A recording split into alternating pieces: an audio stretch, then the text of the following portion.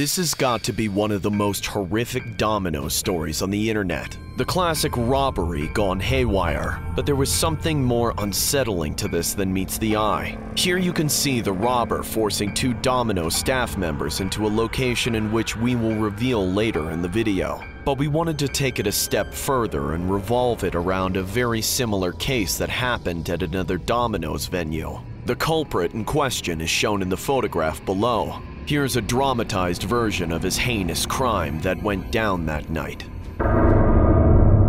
One day, I had to work the night shift with a coworker, where the number of orders had already diminished and most of the remaining tasks, including sanitizing all surfaces, organizing equipment, and checking the inventory. Then, moments later, a creepy-looking bald dude with tattoos all over his neck, scalp, and body stood outside the restaurant peering through the glass windows. At first, I didn't pay much attention, thinking he must have just been contemplating whether to buy something or to head home instead. But as 15 minutes went by, my colleague and I noticed the man still standing there, glaring at us from a distance. There was just something off about this dude. He had this psychotic grin on his face and was clearly holding something behind his back. All our other customers had already left. However, we still had about 30 minutes before closing. And when you're in a tight, nerve-wracking situation like this, you just want to leave. You couldn't help but sweat copiously, wondering how time could move so slow.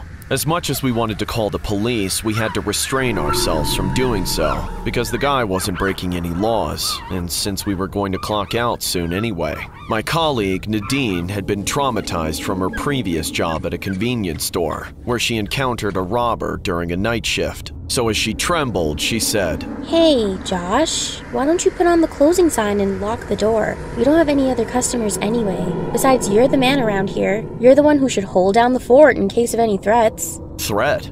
This guy wasn't committing any criminal act. Well, at least not yet. However, even if he wasn't causing us any physical harm, Nadine and I felt the same way. Something was awfully unsettling about this guy, and with one hand neatly tucked behind him, I couldn't tell what he was hiding or planning to do. I gulped as I sauntered towards the front door, but as I reached for the handle, the odd man jutted out his right foot, preventing me from closing the door. Then, in a blink of an eye, he held the door with one hand while the other remained behind his back, glowering at me as he drew a menacing smile. "Not so fast, Mr. Goody Two-Shoes," the man said with sarcasm, still maintaining eye contact. From the reflection on the glass windows, I could see Nadine hyperventilating. I wanted to say something that would calm her down, but at that moment, my priority was to drive this man away.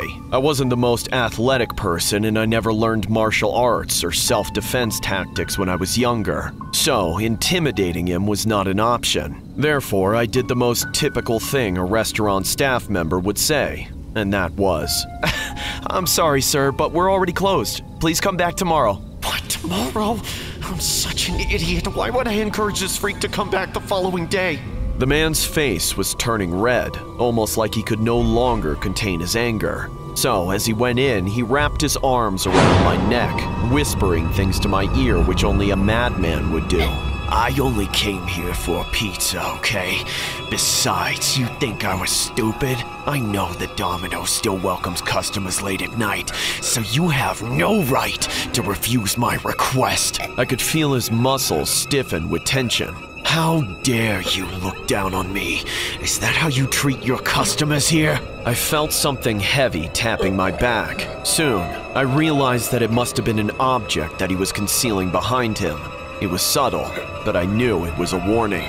Then, without a moment too soon, he unwrapped his arm around my neck, revealing the machete in his other hand. Hearing my colleague scream, I shut my eyes briefly as the machete was put into motion, and there it was. I heard it in full swing, the sound of a sharp metal object cutting through the air. Then, as I opened my eyes again, my forearm down to my hand was lying lifeless on the floor, surrounded by the blood that continued to pour. The only thing I focused on at that very moment was the searing pain, filling me with fantastic terrors I had never felt before. Ah!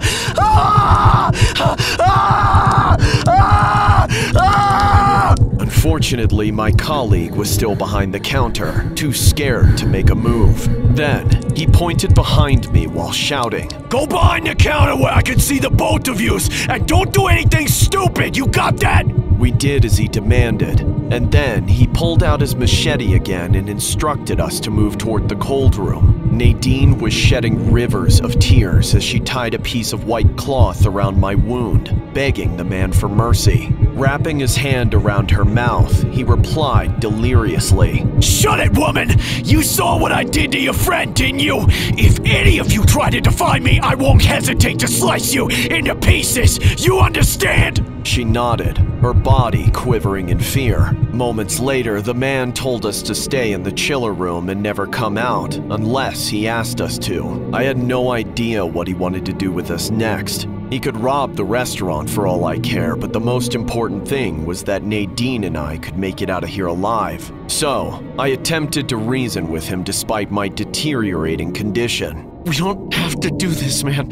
If it's money you want, I'll generously hand it to you. Just please, please let us live." The man snickered, still pointing his machete at us, and said, "Oh, no. That won't do." Just when he was about to strike once more, Nadine raised her hands and said, Okay. We'll get into the cold room. We'll do everything you say. Just don't hurt us, please." As he shut the heavy door, Nadine sat beside me, helping me to stay warm amidst the temperature drop. A few minutes later, I felt my body becoming numb, but before I had a chance to speak, my vision became foggy until I was surrounded by darkness. When I woke up, I already found myself in a hospital bed, my right arm covered in bandages. As the police dropped by, they showed me the surveillance footage, and there I saw how the culprit warily opened the safe, gathered all the cash he could take with him, and turned on the oven, intending to burn the whole place down with me and my colleague in it. Then, while he was attending to the oven, 2 police officers quickly apprehended him. Soon, I found out that Nadine had called the cops with her cell phone and waited for them to arrive before she opened the chiller room, allowing the paramedics to take us in. If the cops arrived late, Nadine and I could have gotten frostbite, or even worse, burn alive from the oven.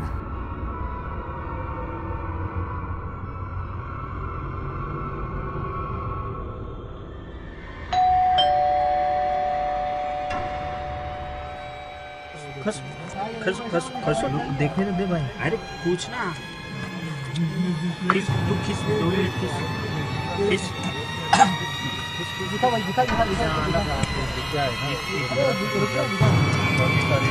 The next story was inspired by a video of a customer showcasing his Domino's pizza, except to contain an extra selection of topping than what he initially ordered. For all the Domino's pizza lovers, sorry in advance. More details at the end of the story. I know it shouldn't be a competition, but I think I have the saddest life out of anyone I know. It wasn't always this way. I was once skinny and in love, with the perfect job and a promising future. It's nobody's fault but my own that I threw all of those things away for nothing. It was the pizza that did it. No, it wasn't the pizza. It was me. The pizza was just an unhealthy coping mechanism that I latched onto when I got depressed. To be specific, the Domino's pizza. I used to work at Domino's, which gave me an almost unlimited access to all the pizza I could eat. I missed that job. Working there was probably the happiest time of my life. It's where I met the woman of my dreams, the woman who would become my girlfriend after a while, and unfortunately, the woman who would become my ex. Since then, my diet was the first thing to suffer. The stress I was under caused me to fixate on one type of food, which led me to start eating a lot more pizza. And I mean a lot. I would have a whole pizza on my lunch break. Then at the end of my shift, I would take home 2 more, one for dinner and one for breakfast the next morning. And I would never even think about eating any other kind of pizza. Not Pizza Hut, not Papa John's, no frozen garbage, not even New York style from a mom and pop shop. I fabricated reasons to hate any kind of pizza that wasn't Domino's, because Domino's was more than just pizza to me. It was an escape.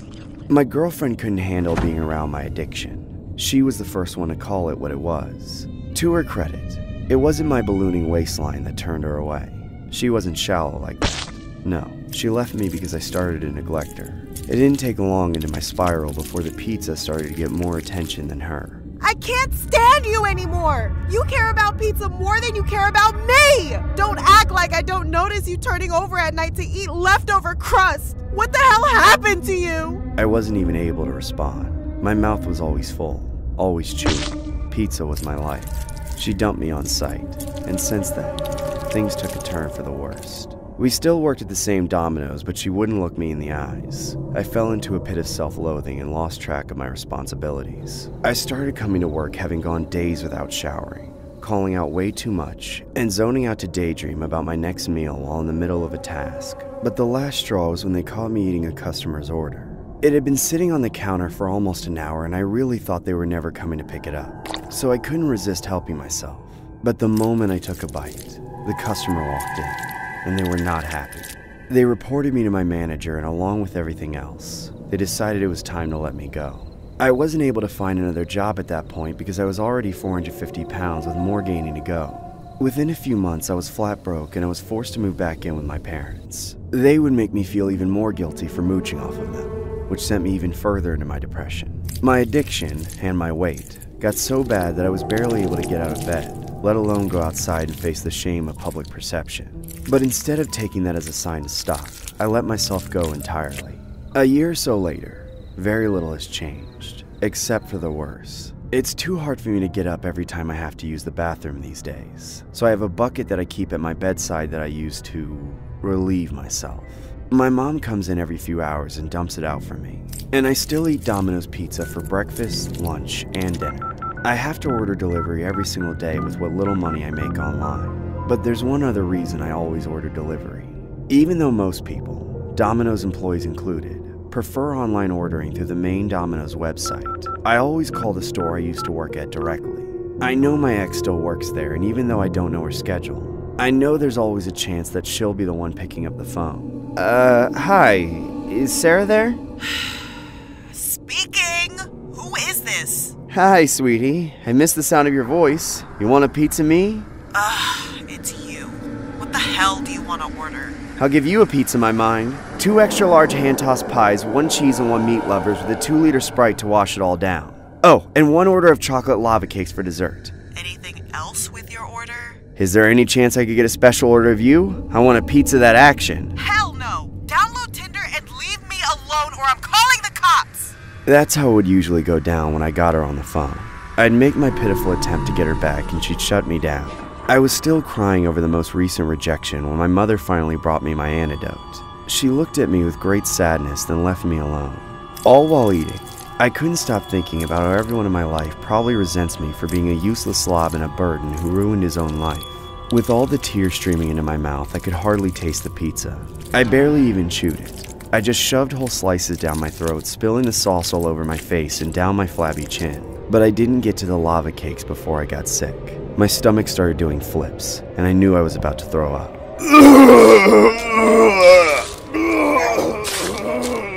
But I couldn't even get out of bed for that. All the food was still laying on my stomach. I didn't even roll over. I just threw up all over myself and sat there in it. I was violently ill, too. It didn't just dribble down my chin.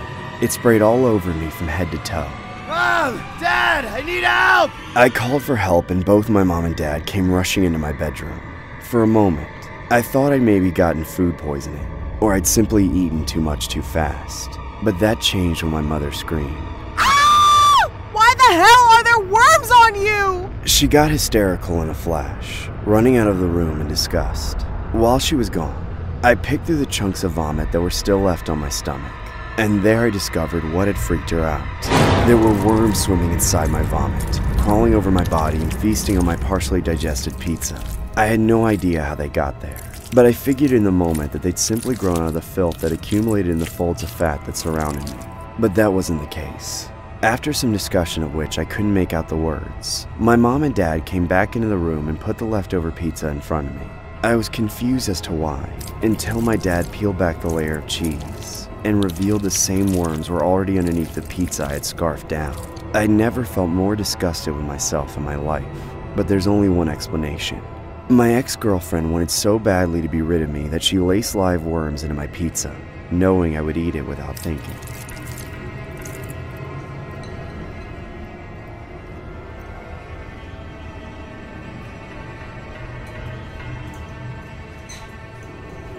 Yeah. That's perfect, Chris.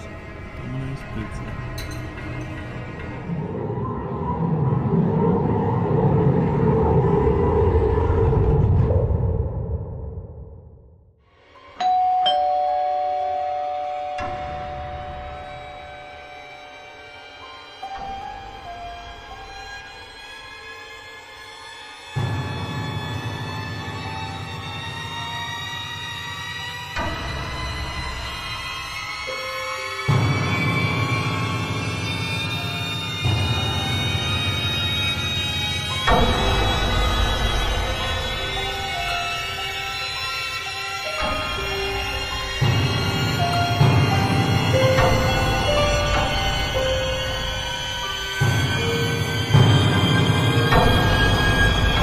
The next story might be one of the most outrageous stories we've ever covered. It involves two Domino's staff members going at it with one another, but the backstory behind it is, well, see for yourself. The next animation portrays a dramatized version of the alleged occurrence. Here's what it looked like. I've never been the kind of person to let others push them around. I learned a long time ago that being submissive to people is just no way to live. I say that, and I don't know what I did to earn this karma, but I seem to attract control freak personalities in my life. The most recent example is my old manager from Domino's. I don't want him to have any more reason to come after me than he already does, so I'll just use the name Josh to refer to him. Every employee agreed that he was controlling and needlessly particular about everything. Because he was a grade A cheapskate, he had all these unnecessary, unofficial rules to increase profit margins and cleanliness. Like when we made a large pepperoni pizza, we were to use no more and no less than 10 pieces of pepperoni to cover the whole pizza. If that doesn't sound like enough pepperoni to you, that's because it's not enough. We were constantly getting complaints from customers about this practice, but no matter how nasty the customers were, Josh refused to change the policy. He frequently got into screaming matches with customers that ended up getting banned. Excuse me? Who's the manager here? That would be me, ma'am. What's the problem? There's only one pepperoni on each slice. Are you kidding me? What's the deal here? Why skimp me on the only topping I requested? We didn't skimp you. You got the proper amount. Oh, bite me. This is ridiculous. Well, if you don't like it, go somewhere else. I will go somewhere else. You just lost a customer. You mean we just lost a tramp? Don't ever come back or I'll call the cops. Jerk, deadbeat. But it wasn't just the customers he would scream at if he heard something he didn't like. If you were one of his employees and you got on his bad side, you were guaranteed to get yelled at for something every single shift, no matter what. Somehow, though, my coworkers didn't believe me about this. It usually only takes 2 people to run the store during most hours, so most people didn't get to see firsthand the way Josh treated me. According to them, although he was particular and nitpicky, he was respectful to his employees as long as they followed the rules, and usually took out his frustrations on the customers who questioned his business practices. Unfortunately, I'm a stubborn person. I don't like to just sit down and do whatever people tell me to do if I genuinely believe that it's wrong. And I know the 10 pepperoni thing might sound ridiculous, but I always thought that if I paid full price for a large pepperoni pizza and got a small's worth of topping, I'd be pretty miffed. And it's worse how he always acted like a child when he didn't get his way. I couldn't let it stand. That's how I got in the habit of finding little ways to mess with him. The first time I challenged him, it went about the way you'd expect. It was just me and him working, and there was an order for a large pepperoni. I put 11 pieces on it instead of 10, then popped it in the oven. Of course, because Josh couldn't let me take care of a pizza on my own from start to finish, he went and grabbed the pie out of the oven before I could, and almost immediately he flipped out. I was at the register taking someone's order when I heard a loud banging from the back, and I knew that Josh was pounding his fists on the table. Then came the screaming as he stormed up and chewed me out right in front of the customer. Are you stupid? Can you not count?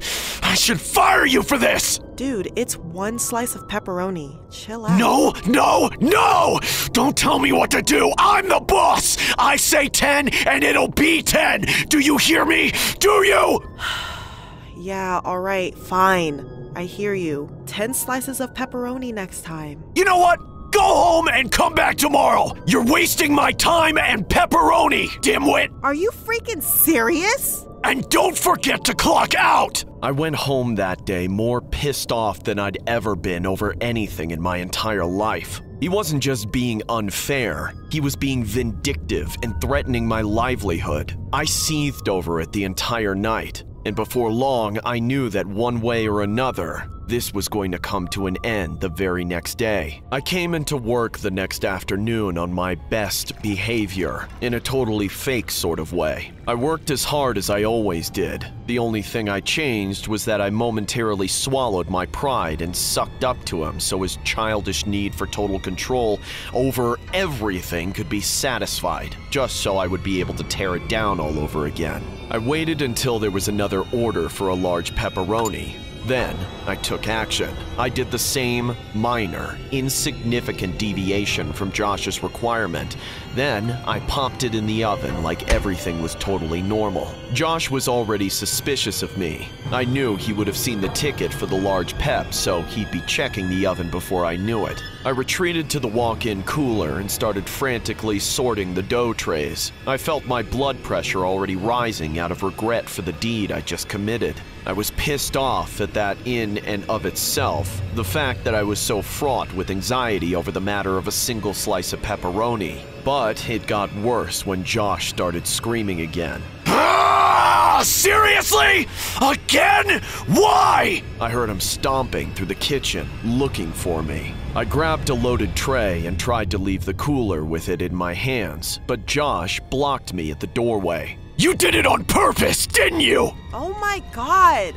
Why do you care? Right then, I could see his face turn hot red as I held a pizza tray up as a shield, in which he hit it out of my hands. What's wrong with you? Shut up! Shut the hell up! Josh swung his fist again, but instead of aiming it at me, he punched the wall right between us so hard that it froze me to my core. He started screaming, drooling, and crying all at once, all while pummeling the wall with the same fist. I don't know how many times he hit the wall, but I was deathly afraid the entire time that he would suddenly switch this unhinged, raging violence onto me. But at the same time that I was petrified with fear, I was also really embarrassed and just sad at the sight of a grown man acting like this. Eventually, the skin on his knuckles started to break. I could tell he was stunned with himself and out of breath for the moment. So I picked up the dough tray and walked away. You dropped a dough ball! You're wasting more expensive ingredients, tramp! Rotten hell! Just because you can't satisfy your wife doesn't mean you have to take it out on us! After I let him have a piece of my mind, plus a lot of other unsavory things I'd been saving up to cut him down, I walked out and left him hanging for the rest of the day. He tried to fire me again, but I was already in the process of reporting him to corporate. However, they wouldn't do more than suspend him for a day until I was able to convince an old worker of mine, who shall not be named, to sneak into the office and steal the security footage of the whole ordeal. After that got sent to HR, it was an open and shut case. He was immediately terminated the day of. But after sharing my story with the internet, now that the camera footage is online, the nightmares at Domino's has resurfaced my psyche.